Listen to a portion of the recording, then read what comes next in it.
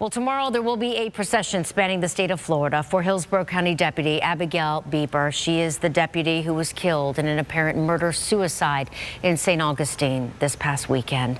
Deputy Bieber was 30 years old and had been with the sheriff's office since 2018. HCSO says she was a passionate advocate for child victims and aspired to be a detective. Investigators say Hillsborough County Detective Daniel Layden killed Bieber and then himself on Saturday. Deputies say the two were dating. Tomorrow, a motorcade will carry Deputy Bieber's body from the St. Augustine area to Hillsborough County, and everyone is invited to honor her just after noon tomorrow. You're asked to view the motorcade from the Macy's parking lot at the Citrus Park Mall.